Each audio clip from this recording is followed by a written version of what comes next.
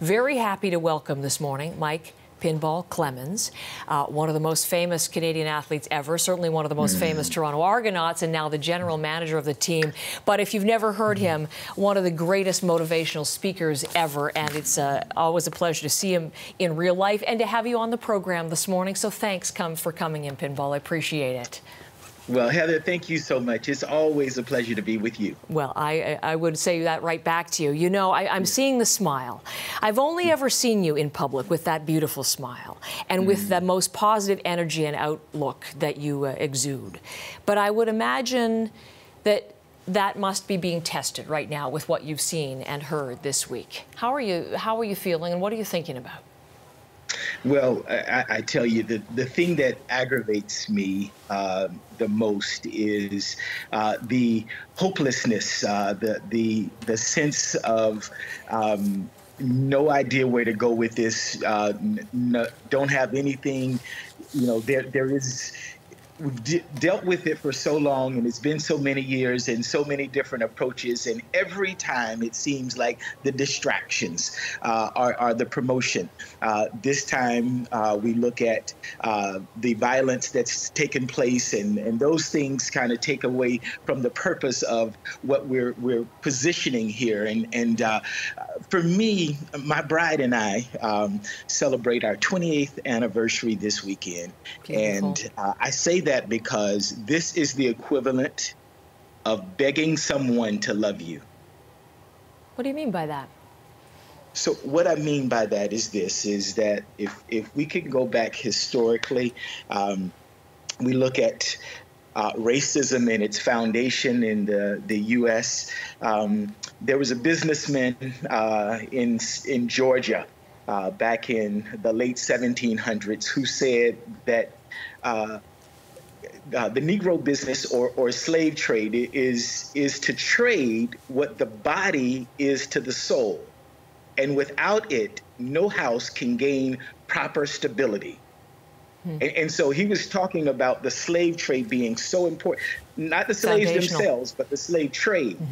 It's followed up about 100 years later with the Confederacy. The VP of the Confederacy, Alexander Stevens, said, "Our government is founded upon the great truth that the Negro is not equal to the white man, that slavery, subordination to the superior race is his natural and normal position."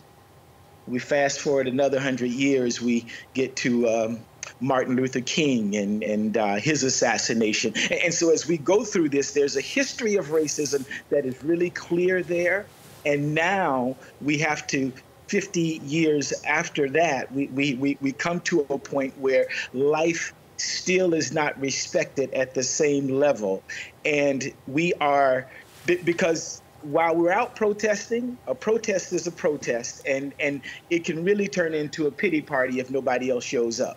We're just saying, hey, we need help. You got to help us. You got to do something. If nobody else shows up, it's not until the greater community and until white America, until white Canada not only joins us, but starts the rally, right? That's the real tangible difference, because until that love and appreciation happens from the greater community, what people do here is it can feel useless and of no effect.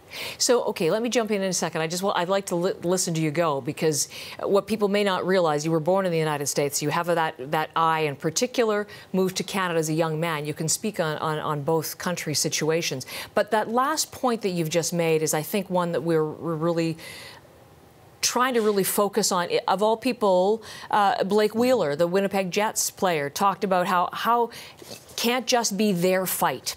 So you made that point. White Canadians, white Americans have to start the rally. The phrase that's getting a lot of attention right now is being a white ally. And it's one that I'm not sure that we fully come to grasp with. How do you be a good white ally? How do you be a co-conspirator? How do you be an anti-racist? What's the key? Well, one of the things that we talk about in our house, our girls sort of get tired of that dad preaching. I'm a love guy. Let's find a way to build bridges, not fences. And one of the things I tell them is neutral is negative. right? Because neutral is apathy. Neutral means I don't care. So when you're at the playground, it's not good enough to not go over and say, hi, you know, do you want to play? So these are the kind of things that we've always talked about, is building that bridge, because apathy, right, is nothing. So we say, what do we do? Well, we need to not only say, well, how do I help? How do I get involved? We need to be forward-looking, like all the other things we do in life. If we want to learn how to sing, we go register for a class, right? And so you say, okay, there's no class to register for. Let's start a rally ourselves of just our friends with no one else. Yeah, you know, we bring people in and start something. We're very creative. There's 1,001 things we can do to support in this way. But that really says, when you start it yourself, that says I love you. That says I care. In other words, I started at the beginning by saying it's like begging someone to love you, right? You know, people don't want to do that. If you come out and say, hey, listen, I love you, and this is how I'm going to show you, right? Now that's somebody I can be with for 36 years, like I've been with my wife. Okay, well, you raise her again, and a happy anniversary, by the way. But, you know, it's interesting. She has a company. She's involved in the business life of Canada. Mm-hmm. You're a manager now. You speak all the time to Canada's biggest companies. You deal with executives at the top order. I mean, so many of your messages, we could direct them at different people, to children, to young men. Mm-hmm. But I'm wondering about your message specifically for corporate Canada. What might its role be in terms of addressing this and listening better, creating more space? What would your suggestion be for change at the corporate level? You know, when we speak to that, I was with a group not long ago. And said, you know, they were up in one of the more famous marginalized communities, and they say, what can we do there? Can we, you know, do a party? Can we bring them over to?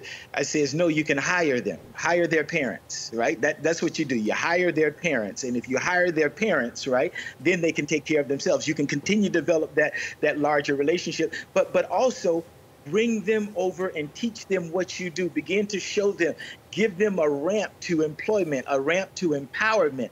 When we speak to this particular challenge, the police get a bad rap. And what I mean by that is that it's the few, not the many. Police officers, I mean, I can't imagine being in their position, right? When the thing that happens is most challenging in life, everybody wants to run away from. Mm-hmm. They have to run too, and their honor, their bravery should be celebrated. And it's the bad cops that mess it up for. They're the enemy of the good cop, and the vast majority of them are good. So when we put this just on policing, and yes, there are challenges in policing, but when we put it just to policing, we miss the point. Racism happens in the grocery store. Racism happens in our health system, as we've seen in COVID-19. Racism happens in many different institutions, and in large part, corporate Canada has been challenged because there are institutions that are in place that haven't necessarily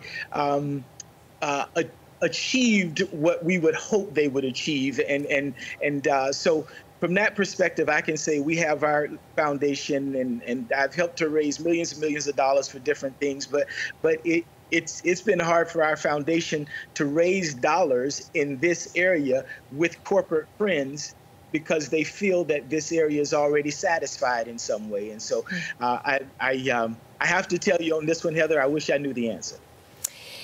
Well, you've certainly given us a lot to think about, as you always do. Thank you for the time, and hopefully we can carry on this conversation, because I'd like to bring you back to look more for the way forward in so many aspects of Canadian society. But thanks, as always, Pinball Clemons, for that smile and for your thoughts. Appreciate them.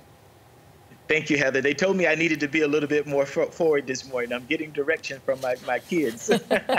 Well, you were just that, and you know, kind of gives us hope. You know, you still have that smile. I thought you might be pretty downtrodden given everything that we're watching and witnessing, but you know, there seems like there's still hope and optimism for the way forward that you're projecting. Even Don't after... smile to it, smile through it. Smile through it. All right. Pinball Clemons, thanks, from Toronto this morning.